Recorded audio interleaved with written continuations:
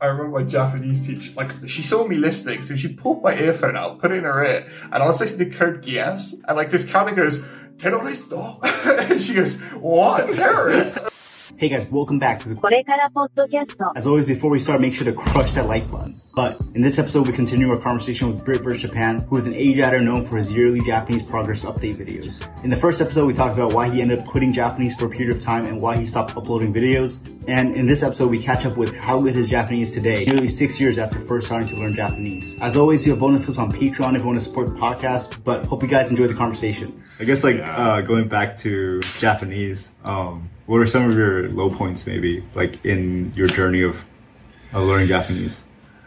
Oh my, I've had a few. I guess, I suppose, do you mean in like progress, or like how would you? I guess like maybe plateauing, or maybe not wanting to continue, quitting. Yeah. I don't think I've ever really, I guess there was probably one time I can specifically remember where I felt like I perhaps wanted to quit. I don't think I was ready to quit, but I remember being in, very vividly, I was in the shower in dorms at uni, and I was just constantly going, why aren't I good yet? Why aren't I good yet? Why aren't I good? Why do I still suck? Like, I was just like berating myself.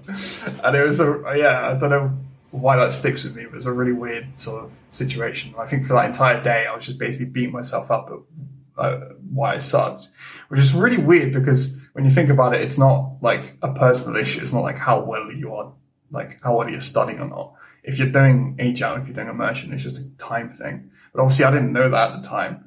And for me, it was just a case of like, why aren't I good enough yet? The people online, they're all good enough. They're all good at this point. Why aren't I good enough? And so it's just like, yeah, I think that didn't help really. And then, any other points? I guess there was, a situation where I basically got really cocky, and I put on my website, which I thought that no one saw, that I think I put something along the lines of like I was really good at Japanese, or like I was really high level fluency. And this was before the 18 months period, right? So I was like, okay, I'm really cocky. I'd never even spoken to a Japanese person at this point, or besides my girlfriend. And so like I was just getting really cocky at the time. And then I specifically remember, I think it was Patrick, Matt Vs Japan's friend at the time. I don't know if he's still in with the community or not. I remember him pointing it out on Twitter, but like it wasn't directed at me, but I could tell, and I was just like, oh shit. And I felt really bad for like quite a while about that. It was quite funny, but yeah, it's weird though, because when you're not interacting with native speakers and all you're doing is sitting down, listening and reading all the time, and you do get a situation where like you've read like a really long book, you spent all day on it. You feel like you're really good. You feel like you've done a lot of work. And so you do get pretty cocky. And then you'll have other times where like you'll read something or like watch a show and you don't understand, some stuff, and you feel like you should understand it because, of the previous sort of a lot of work you've done, you feel like really good. And so you'll just have these sort of ups and downs of like, I feel great. I feel great. And so, yeah, I had a lot of those, and, yeah, it was very weird, looking back on it, but I guess now I don't really necessarily care. Like if I'm listening to a show and stuff and I don't understand some stuff, I'm like, hey, it's whatever, I'll pick it up. I've got the rest of my life to master the language. I'm not really fussed about a couple of words I've missed, so yeah. But not getting charged $8,000 for those words. Yeah.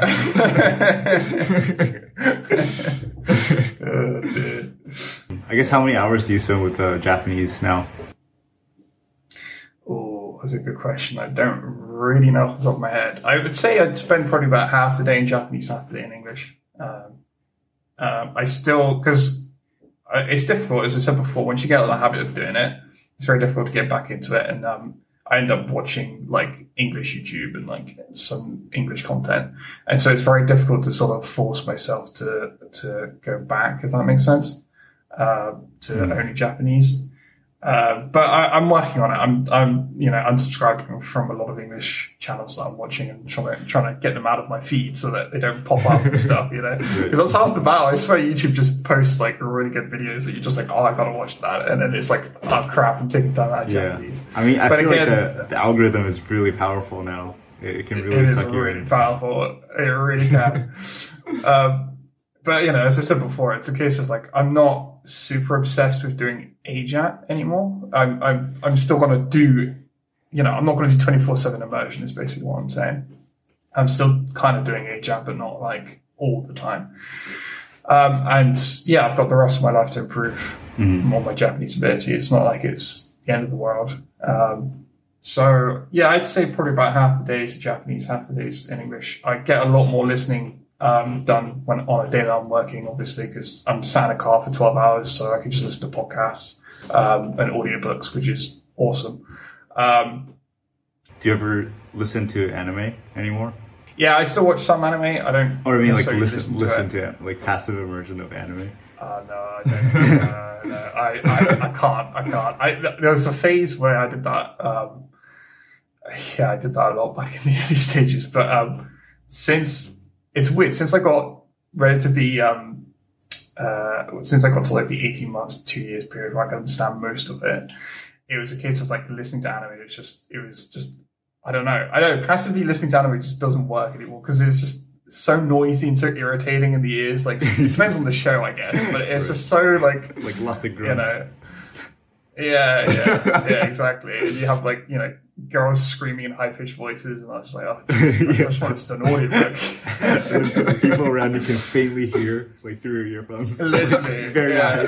Oh my, dude, I remember, I just reminded me, I was in my Japanese classes at uni, and I remember my Japanese teacher, like, because basically I did the Japanese classes for a bit, and I realized they weren't really that beneficial. It's like really basic stuff.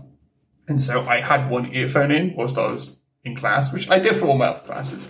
But this is a bit more personal because like it's only like 10 students in a room and the teacher's like coming over and checking and stuff. So she saw me listening, so she pulled my earphone out, put it in her ear, and I was listening to Code Geass, and like this counter goes, "Terroristo?" And she goes, "What? Terrorist?" And I'm like, it's like really hard to explain that. I was like, I'm listening to anime to try and learn Japanese, and she was like, "What?" And she told me off for doing that. So there could have been worse things that she heard. Yeah, they definitely. There could have been worse things. There could have been worse things. That was like among the top of the worst things. You mentioned Code Geass. I was thinking like there's very, very risky scenes over there for sure. Oh yeah, that's true. Yeah, that's pretty right.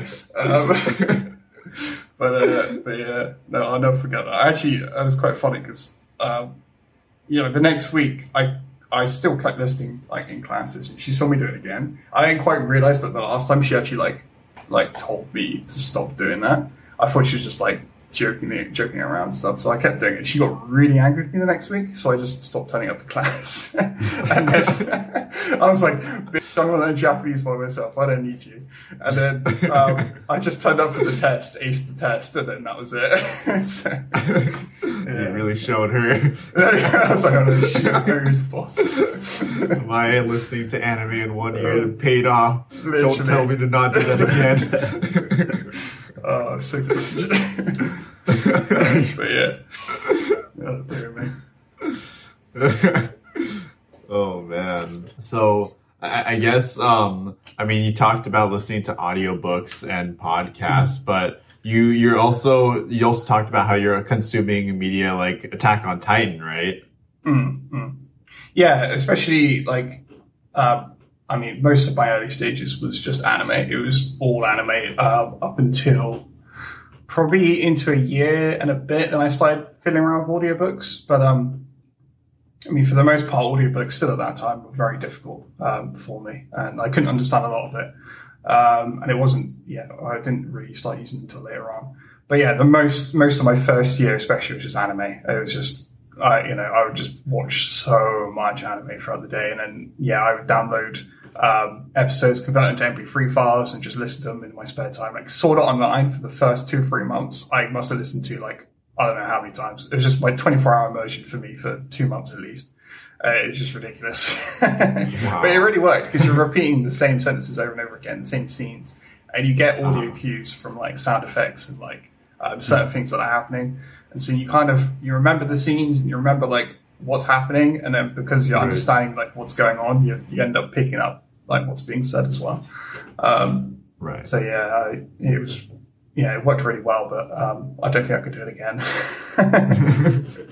I mean, after kind of coming back now, because you said you kind of had some highs and lows where you weren't immersing, now you're kind of getting back into it. Would you say would you say after watching anime now, maybe you struggle a little bit more with it compared to before, or would you say it's just like before?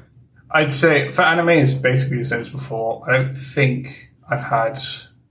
I'm trying to think of anything I've watched recently that was difficult. I don't think I really have. It's weird because I don't think I've progressed a huge amount. Like I've seen other people in the community that have been doing like really well, like have basically started around a similar time as me, and they've kept going with it, and they've done really well. And I've kind of lapsed behind that because I've basically been on and off, as I said. So that's a bit of a shame. Like I've basically, after the 2 years, I maybe progressed a little bit, and I sort of just halted there, and I've just flatlined, if you know what I mean. Mm-hmm. And I haven't necessarily got really good, but no, I still would say my comprehension's still like way up there. My speaking's probably dropped a little bit, but it's not like noticeable. I can still watch anime and enjoy it. In fact, I've been watching I don't know what it's called in English, Fumetsu no Anate, which is I can't remember what it is. It's, God damn it, my brain just stopped working. My brain's just stopped working. Anyway, it's a really good show. I've been watching that, and I've been watching some other stuff. So, but yeah, my comprehension's still like, it's still like 99.9%, unless it's something like audiobooks or like something that's a bit harder, history or whatever, But for general, TV content, anime, whatever, it's still fun. So is there anything that you want to watch but then you struggle more with, or do you feel like you've conquered the area that you're interested in? So I guess recently I've been interested more in films, especially like films that are set in like older times, like the Meiji period and stuff. I remember me and Natsumi were watching I can't remember what it's called now, but it's basically about a bunch of samurai who also cook as well. They're like really good chefs. And it was a really good film, but then every now and then I did struggle with catching a few words here and there, because obviously a lot of words that are used back then obviously aren't necessarily used nowadays. And so I don't have much experience with that kind of stuff. And so I'm definitely interested in like, exploring different genres of media and different topics. History's always been a thing that I've really wanted to get into because I think it's fascinating. Like their history is absolutely fascinating, but it's never something that I've really sort of tried too hard, because every time I pick up a history book, I'm like, Jesus Christ, I don't know any of these names. How the hell did you read them? And so, it's been, but that's probably something that I want to work on. Is try and expand into those different things. But for the most part, my daily conversation, all that's fine. I'm pretty good at reading books to do programming and software engineering, because I did a lot of my reading when I was at uni. A lot of it came from that, because I kind of like combined studying and Japanese. But there's definitely areas that I really need to improve on. I guess in your video you said you don't really read that much. So is reading something you want to get back into? It's something that I definitely did struggle with. Especially this past year. This past year I basically didn't know, like, actively picking up a book and reading it, But in the past month, I've really, started reading again. I've been, just reading a lot of books from Itazura Neko, which I don't know if you guys know about, but it's a really good site, which someone shared with me. Which, absolutely brilliant resource. So I've been looking through there and reading quite a lot, which is good.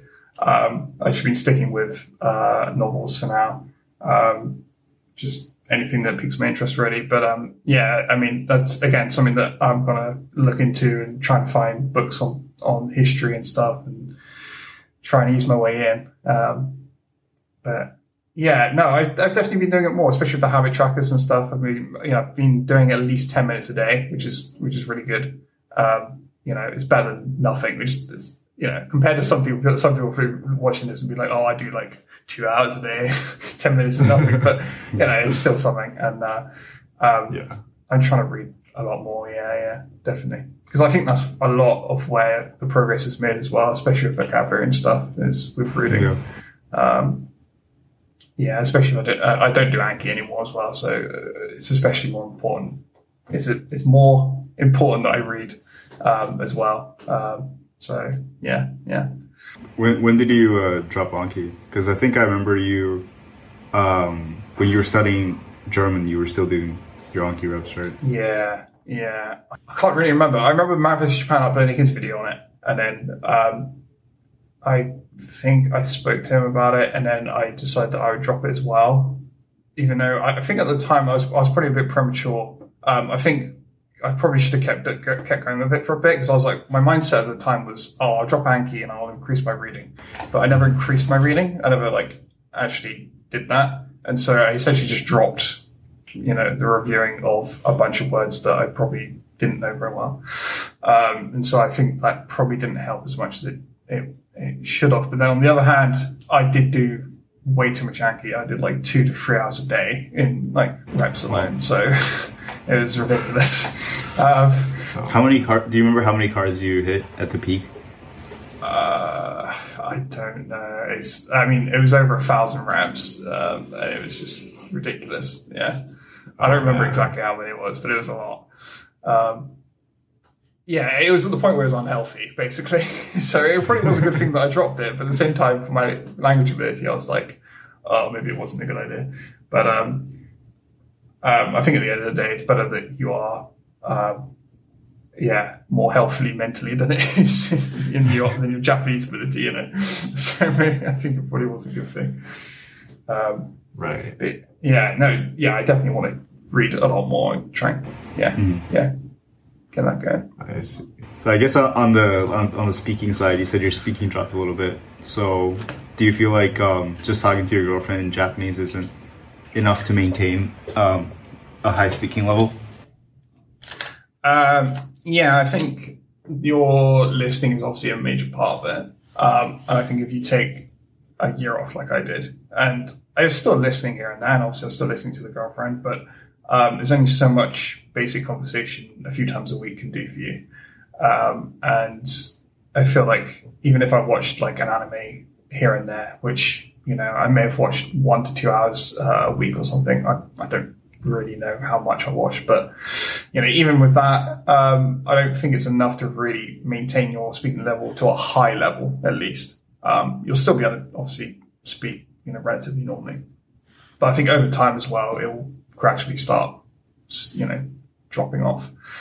And I think the main issue with that is probably pronunciation, because you're not listening so much. You're not getting, enough reinforcement as to whether you're saying something correctly. And I just found that every now and then I'd say something, and then Natsumi would be like, it's not like that, it's like this. And they're which I'm really grateful for doing, because, I wouldn't have noticed otherwise. I also do catch myself as well. If I say something wrong, I'll know that I've said it wrong, and be like, oh wait, no, it's this. So, it's an interesting one, really. But one of the things, I guess, is definitely accent. I think I've never really studied pitch accent properly, and it's something that I've just started to get into. But I definitely noticed Natsumi gets more. She's been getting more angry with me about my pitches. If that makes sense. So I think maybe I feel like a lot of immersion probably does help with your pitch accent overall, but it probably does. As I know Matt's talked about this a lot, and he said obviously you still need some sort of active study to perfect it. But I feel like it does help for an overall decent sounding accent. And then the less listening you do, obviously, I guess just gradually starts going down. And yeah, she's definitely been on it about my pitch more than she has in the past, and I've noticed that she's been doing that. So I'm like, oh, okay, my speaking has dropped.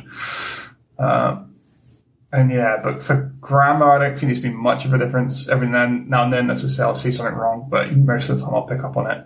It'll be very rare that I'll say something incorrectly and I won't pick up on it. But yeah, I mean, for the most part, I only ever speak to Natsumi. So I feel like my speaking ability's never really been properly tested. I've never really gone out, I've never had an interview in Japanese. I've never spoken to random people on the street or things like that. I mean, I guess I did when I went to visit Japan for a little bit, but I've never really tested it. So I don't really know how bad it's got, but yeah. Do you think you'll make another Japanese update video? Like maybe in Japanese? Maybe. If I can get the confidence enough to record one. I feel like it might take me I don't know yet. I guess I'll probably I don't know. I might wait for another 6 months, let my ability get back up a bit and then do one. I don't want to get butchered by the community. But yeah, we'll see. You can have a private showing first to just have like a limited release and then a public release. I don't know, once I get better again, I'll definitely probably upload more of me speaking Japanese. We'll just chuck it into videos here and there just to be like, hey, I do speak Japanese. What I listen to is, what I'm saying is useful, just like chuck it in. But yeah, I think I need probably about 6 months, I would have thought, and I'll probably be back up to where I was and probably better, hopefully. Right. But yeah. Yeah.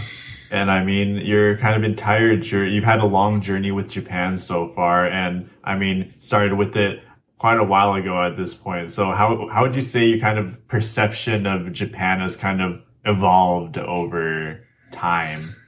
Oh man. I guess it's quite sad to say, but I guess over time my interest for the culture sort of declined a bit. But I still see it as like just this wonderful place that I have to go and visit and and go and live there for a few years and experience the life and everything.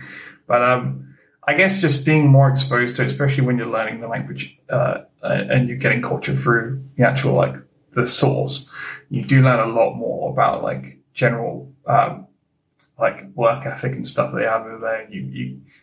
I do think like going to work over there as a software engineer might be very intensive and, might be quite a struggle. And so there's sort of little worries and concerns that I get here and there. And also from Natsumi, she's always complaining about certain things about Japan and like living there. And she's like, oh, this is the way they do things is so old and stuff. So you do get a lot of that. And you do wonder if maybe it'll be a good decision to go over there and live. But I still think, compared to the UK, it's definitely a more desirable place to live for me personally. So yeah, I don't think I guess I still, really want to go and live there. Yeah. So, I mean, I guess like even though your perception of Japan has changed, do you still enjoy like anime and Japanese media in the same way? Oh yeah, definitely. I guess the main thing that I don't enjoy anymore is Japanese YouTube. I don't know if I ever really enjoyed it because it was, I don't know, it's aimed so much at kids that it's just like, there's only so much of it you can watch before you're like, Jesus Christ, this is boring. But no, I still really enjoy anime. I did have a phase where like I didn't watch any for quite a while, but I've, after being recommended some really good shows, I got back into it and and then TV and films has always been something that I've never really gone into fully. But every now and then I'll watch a good show or good film. I feel like it was worthwhile. I don't think that's changed too much. Yeah, I still love Japanese music as well. I actually, at this point, I struggle to listen to English music. If the radio turns on, I'm just like, nah, I can't. I just can't.